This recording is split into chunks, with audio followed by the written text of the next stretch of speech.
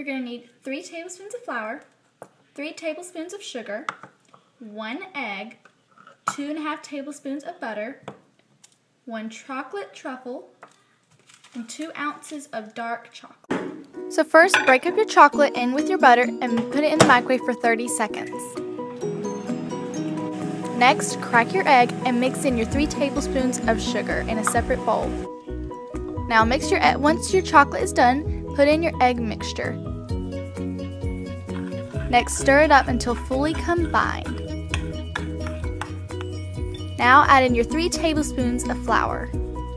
Stir it until fully combined. Next, spray a mug really well. The more you spray it, the easier it will be able to come out. Now add most of your chocolate into your mug. Leave a little bit in there to pour on top of your truffle. Now add your truffle and cover it up with some of the extra chocolate. Now put it in the microwave for 1 minute and 15 seconds. And you're done!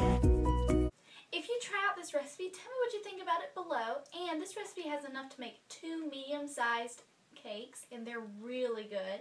And this is my dog. If you want to see meet her, I actually had a vlog about her on last Monday's video, so if you want to check that out, feel free to go check it out on my channel. Remember to comment, like, and subscribe, and I'll see you on Friday. Bye! No.